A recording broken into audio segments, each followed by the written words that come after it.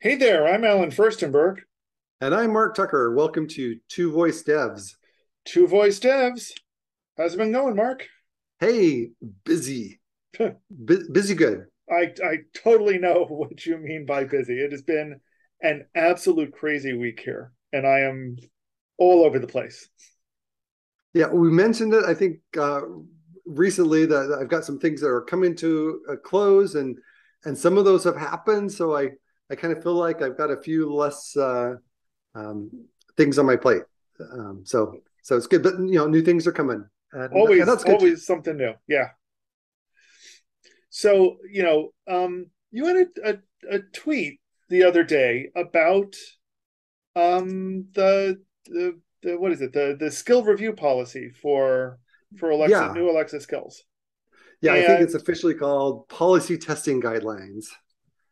okay, yeah. And it's interesting, I see a lot of people complaining about them all the time. I submitted my skill and the skill review team said it was bad for this reason and I don't understand why. And I saw the same thing with actions. The action review team rejected it and they didn't explain why. Um, and these sorts of things, come up all the time. And to be fair, also used to see them all the time with people who submitted apps to the Google Play Store and the Apple App Store. So maybe it's time we review some of these policies. Yeah, we can definitely do that. So um, the time to review these policies is before you start a project, Yes, that's an um, excellent point. because some of the things that you might want to do might be expressly prohibited, and there's no way that it's going to get through certification. Um, and so it's good to read these and reread them. Sometimes they're updated. It's been a little while since I've done. I had some recent questions on some different things, and so I had to go back and find it. And so just it's probably good just to review some of the things and talk about Mhm. them. And some of them are obvious if you think about them for, a couple of seconds, and others, it's not always clear why they're prohibiting something or why they've limited the scope of something. And that can feel very frustrating, but there's usually a reason. Yeah, and So, I would think that most of the time, if you think about it, the reason will go back to some sort of legal or financial liability. on And Amazon's part, to be on clear. Amazon's part, yeah. And we're talking specifically about Alexa, but like you said before, whether you're doing mobile apps or other things, there's going to be guidelines similar or kind of parallel to these. But even if you're writing your own custom assistant or doing something, then these are still types of things that you might want to consider. They might kind of shed some new light on some liability that you might be opening yourself up to. So Yep. it's good to know these and kind of just think about them and how they apply to your situation. Yep. So we'll post the link to the page in the show notes, but why don't we kind of go through the rules? Broadly speaking, there's 14 or so rules, give or take. Yeah, and these are Some of like them are bigger general than guide. others. Sorry, go Yeah, ahead. yeah. Some of them are general guidelines, but then there's also in other situations, like if I was going to do a HIPAA compliant skill, then there's another list that would be more specific and have additional restrictions or exclusions and things. So this isn't the one and only policy guideline. This is the main one. There might be special situations where there's additional things that apply. Yep. Okay. So why don't we start taking a look? Okay, so the first section is about trademarks, intellectual property, and brands. And some of these are pretty obvious. You don't want to represent your skill as being something that was made by Amazon or that Amazon, endorses outside of you living inside of the ecosystem. Um, and it also has to do with the copyright trademark of the content that you're presenting. And so if you have this great idea and you're wanting to take videos off of YouTube and play them on your Echo Show devices, this is probably one of the guidelines that's going to come out and get you because there's lots of different content that's available on YouTube, and it's still copyrighted unless it's explicitly open source. There could be old videos that are in the public domain or things like that, of content that's in the public domain that you could pull in and use. Um, and kind of there's two different ways to approach this. Like as an agency, when we're working with customers, then the skill, we create an account specifically for that company, and so everything is branded as that company. And so that kind of gives them like implied consent that we're all doing this together. If there's any doubt, then we have the client available to go ahead and to be clear, some written consent that we can do that. Go ahead. Right, and to be clear, since you're doing it for the company, this is an official skill of that company.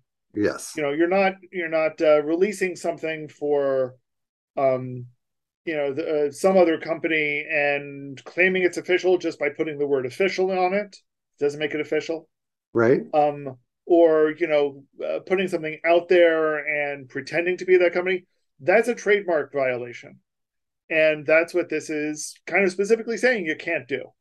Yeah. On the other hand, it does say that if you are doing something from that company and it doesn't necessarily identify itself that way, there are steps that you can take to say, no, really, we have the copyright on this, we have the trademark on this, this is our intellectual property, and we're certifying that. So, yeah. Or when you're submitting it in the testing instructions, you can give a link to something that would indicate that you've got permission from the copyright owners to be able to use their content in your skill. But again, just for starters, this is pretty common sense, straightforward stuff. If you don't have the explicit rights to do it, you can't do it. That's just kind of common sense.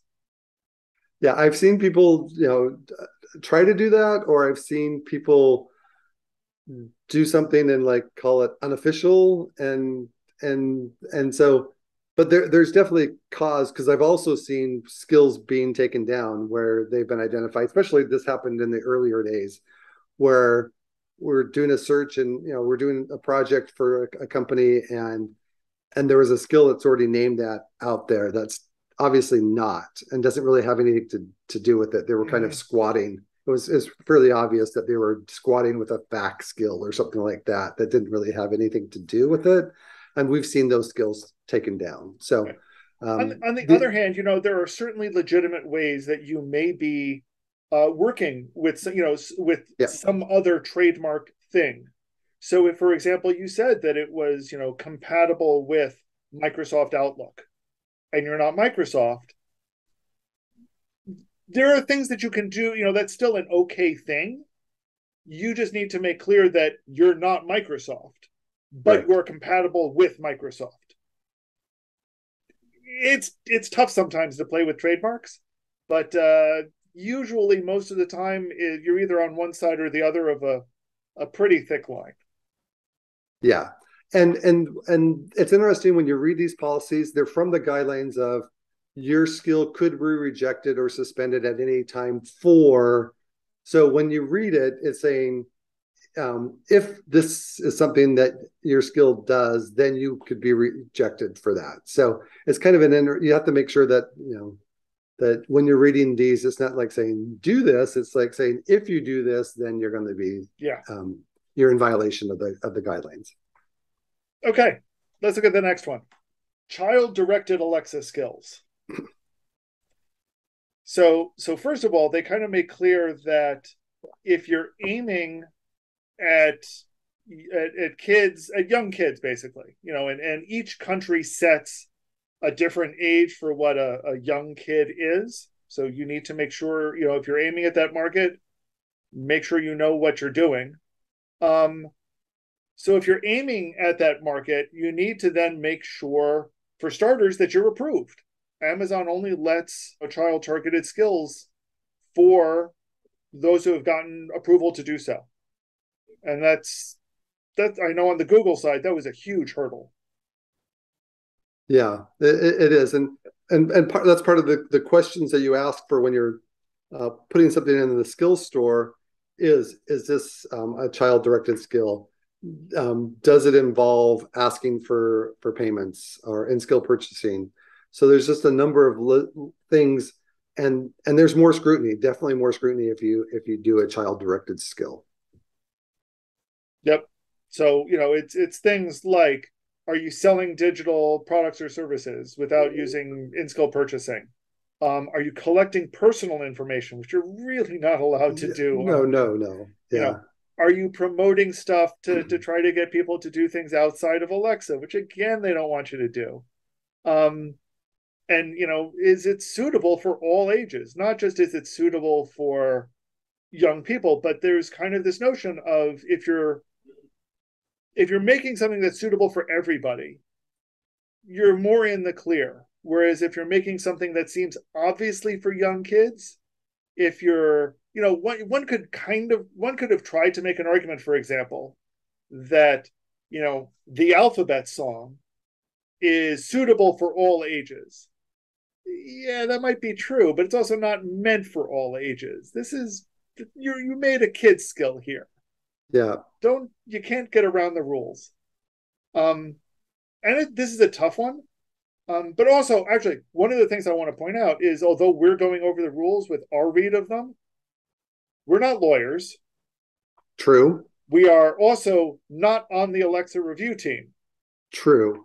So, so if you have questions or if the review team challenges you on any of these points, you need to talk to lawyers and talk to the Alexa review team, not to us.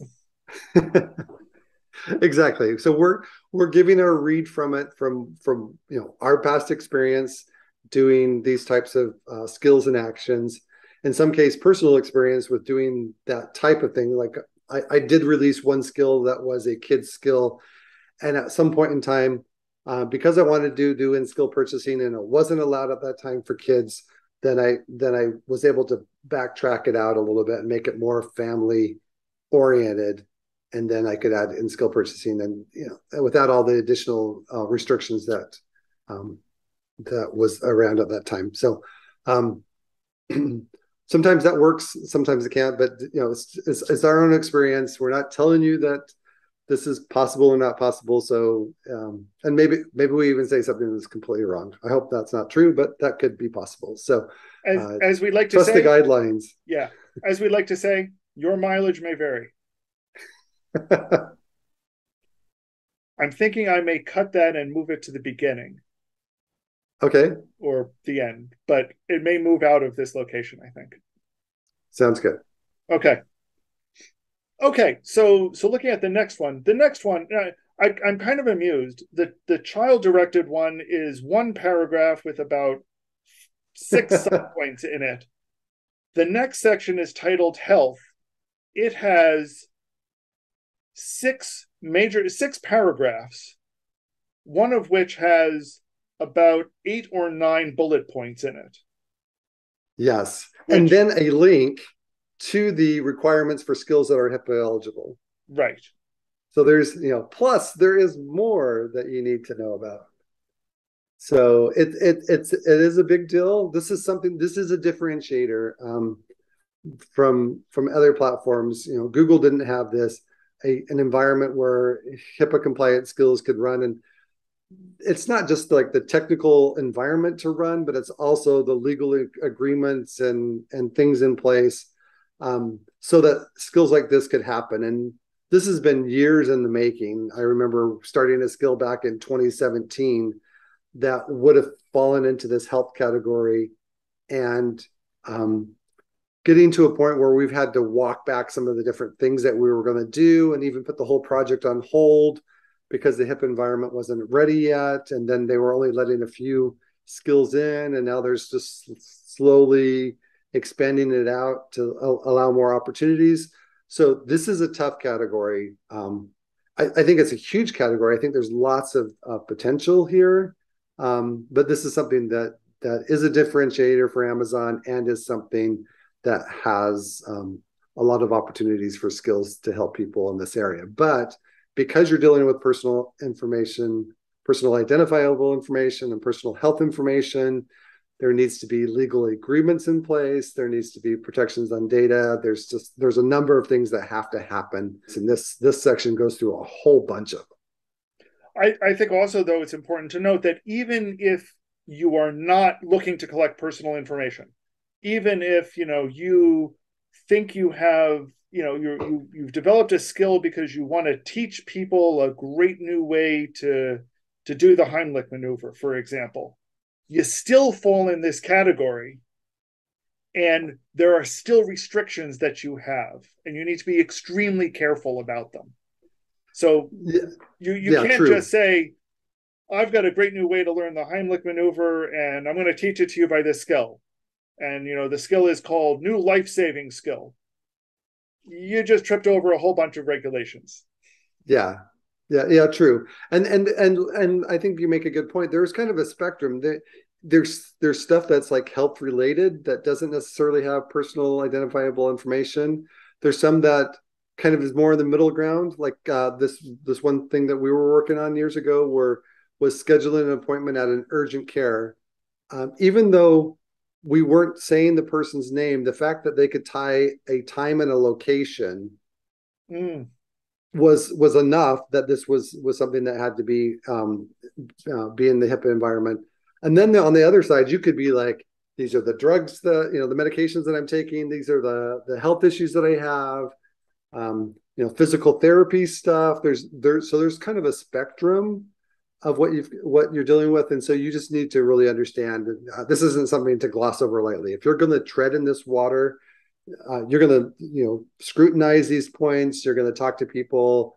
You're going to see what's out there existing. So there's just a lot of stuff that you need to do on this area. No, and I think and part of it is, I'm just looking at some of these rules. Some of these rules are more strict than ones that you'll see on app stores, for example. The very first restriction almost is you're not allowed to do something if it collects information regarding to any person's physical or mental health or condition. And beyond anything else, you've now just that's weight trackers, that's heart monitors, that's there's a lot of stuff.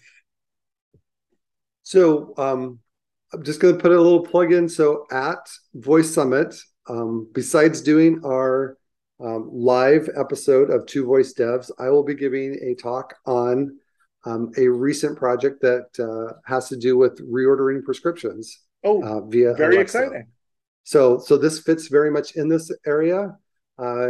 Depending on if we get some additional approvals and stuff, I might be able to talk specifically about the client that we did this with. If not, I will be talking generally about the topic. But these will be some of the things that we hit. We talk about, when is data stored in the whole, request response pipeline?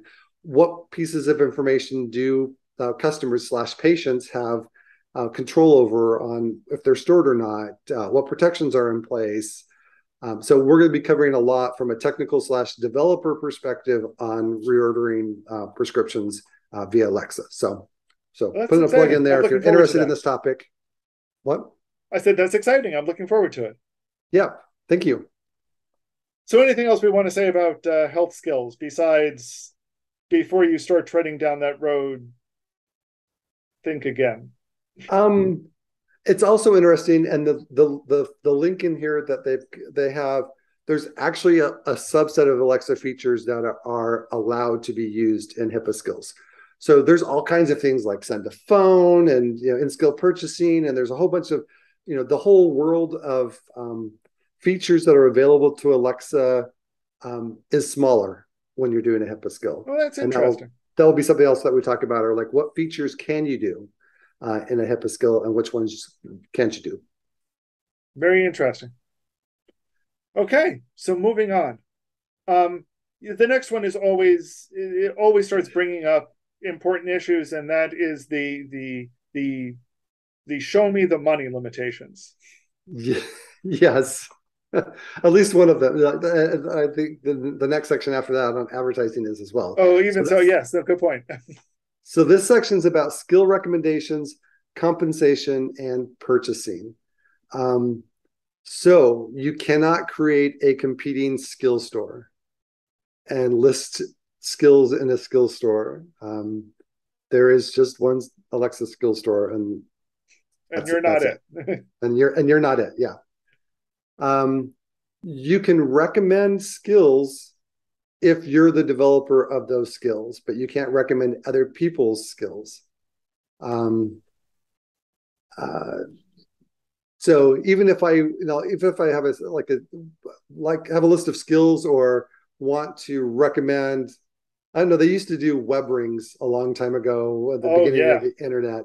This would this is to be the thing that's stopping those types of skills where you could say, hey, because people could pay into a ring and say, at the end of my skill, I'm going to recommend your skill, and then that one you're going to recommend some other skill, and have it go Or through. But right, you can't do that. or have a daily routine skill that says, hey, take a look at this other skill, Yeah. and receive compensation for doing so, because you're not allowed to do that, but Amazon is. Yes. So, Exactly. um, it also includes things like you can't directly solicit donations in a lot of ways. But if you do, you need to be able to if you want to do that for a charity, you need to be able to go through the Alexa donations with Amazon Pay program. Yeah, and I haven't seen that lately, but I used to track that because that was an area that I was interested in. That there used to be, I don't know, I think at one point like 200 different skills that you could just ask, the one party experience, like make a donation to, what name of your charity, and by being involved in that process, then you could do that. And I would like to see this be able to expand out more to more charities and be able to. I think that's an undertapped potential for skills would be for donations, because you could like be attending an event and you could just say, make a donation to whatever your company is, and then maybe that would also install a routine where then you could have additional information about the charity that you're doing, and track whatever it is, like animals saved or forests, trees planted or whatever it is that you're doing your charity about. That, so I think there's more that could happen in this area, but it is somewhat limited for donations. It also doesn't allow you to say things like, hey, in order to boost to get up to the next level, you need to give me a positive review on the skill store.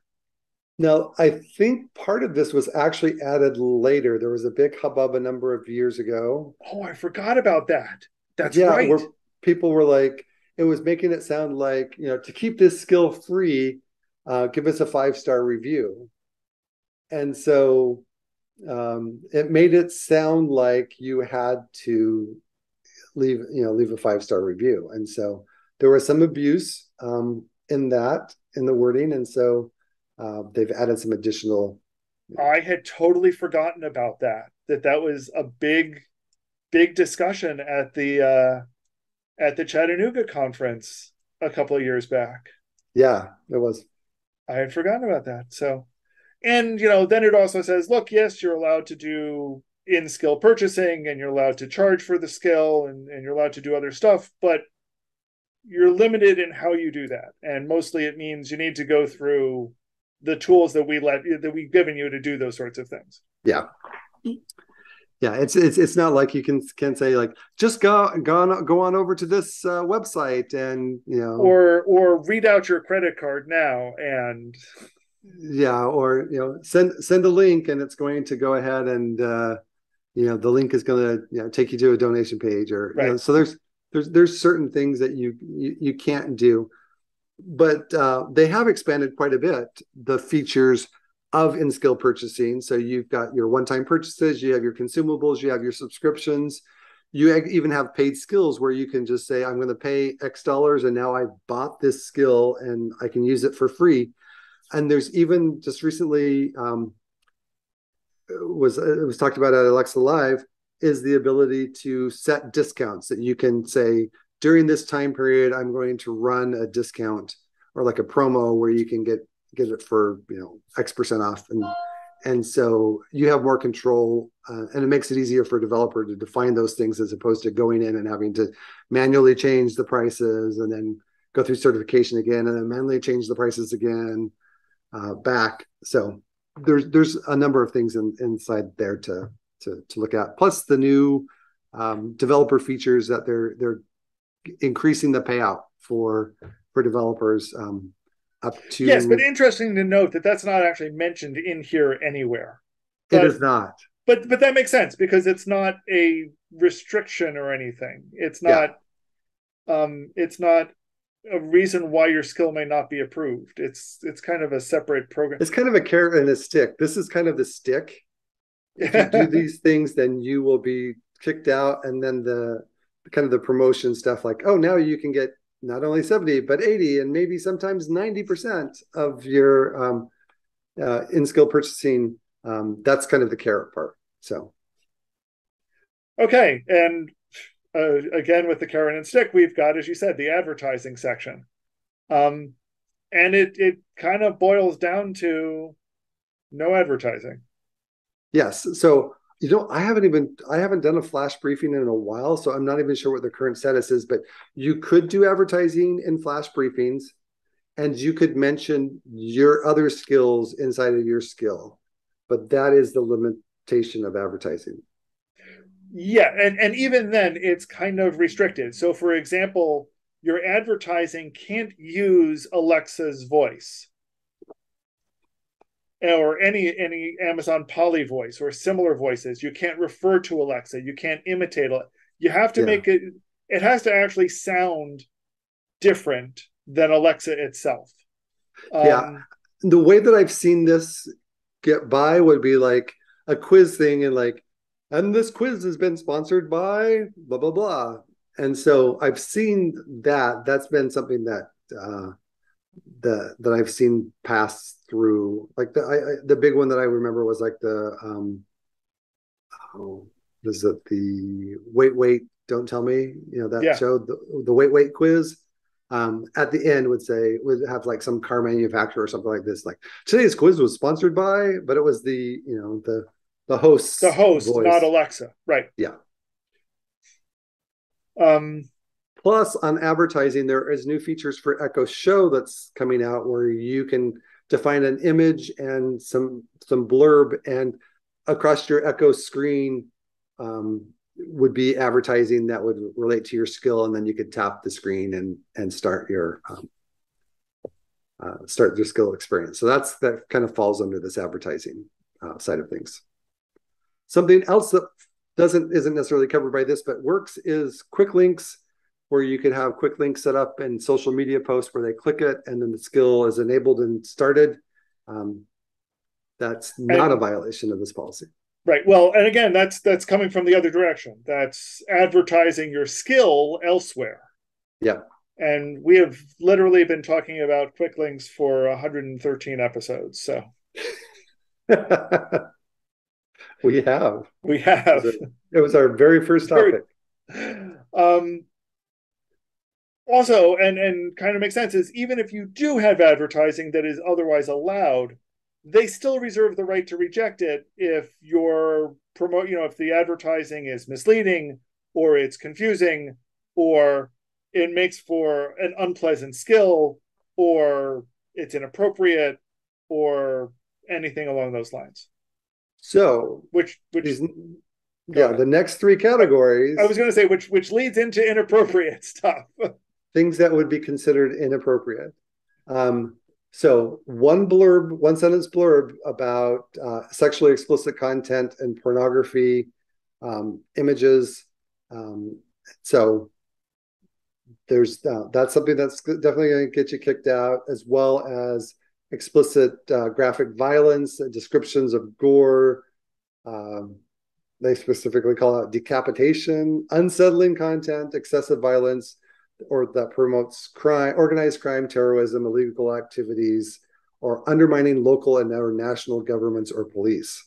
So a lot of carefully worded stuff there. I think one of the things that's interesting to note is they do explicitly call out pictures, but also they make it clear your audio content can't violate these policies. Yes. So don't think you can skirt around it just by playing audio that depicts decapitations. Yeah. I'm getting uncomfortable with this line, but anyway, so again, this is kind of common sense. You need to keep your material for pretty general consumption. Now, there are music that's on Amazon Music that have explicit lyrics, but that's different than having like that same video or audio track playing inside of a skill. So, so be aware of that. So that's how we've gotten halfway through it. What do you think that we haven't overloaded this? We'll continue this one another time. What do you think? Yeah, I think so. I think this is kind of a good stopping point. So there's going to be additional topics. Just kind of give you a quick preview. Next topics are going to include things with religion, ethnicity, and culture, emergency services, additional content, web search, financial skills, and invocation name requirements. So those are kind of the things that we're going to talk about in a future episode. But I think we've gotten a good overview of some of those things to think about when you're creating skills and reasons why a skill may not pass certification if these guidelines are violated. So we would love to hear your experiences with reviews and certifications. We know everybody has them, but I think it's important that we share those experiences. You can share them on social media, share them with us directly, or just post your experiences, Twitter, on LinkedIn. We do look at the Alexa Slack channels, so we're happy to pick up stuff from there, and we certainly look forward to talking about them more on another episode of Two Voice Devs. Two Voice Devs. Take care, Alan. Take care, Mark.